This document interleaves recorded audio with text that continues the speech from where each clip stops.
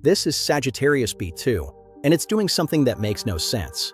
NASA says this one cloud holds about 10% of the gas in the Milky Way's galactic center, yet it produces about 50% of its stars. So how can a small slice of gas act like a star factory? First, what you're looking at isn't a normal neighborhood. Sagittarius B2 sits only a few hundred light-years from Sagittarius A star, the supermassive black hole at our galaxy's center. And NASA describes Sgr B2 as the most massive and active star-forming region in the Milky Way.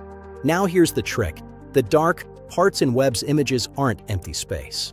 They're so packed with gas and dust that even Webb can't see through them. So the nursery is there, it's just buried. And this is where Webb gets unfair. Switch instruments, and the whole story changes.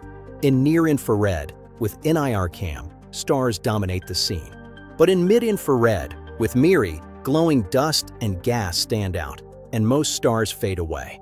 In the MIRI view, you're seeing dust that's glowing because it's being heated by extremely young, massive stars, details Webb can pick out in a way we couldn't before. And look at the reddest area on the right side of the MIRI image, Sagittarius B2 North. NASA describes it as one of the most molecularly rich regions known.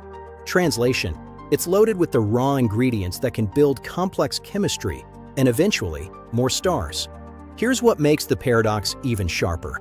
NASA says the galactic center has lots of raw gas overall, but star formation there is disproportionately low compared to what's happening inside Sgr B2.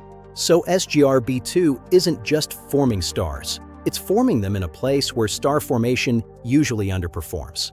And the honest answer to why is it so efficient is we don't fully know yet. That's the point. Webb is helping scientists map what's hidden, compare what different wavelengths reveal, and push this mystery into measurable questions. If you love mind-bending science, subscribe to SciByte Insights for more.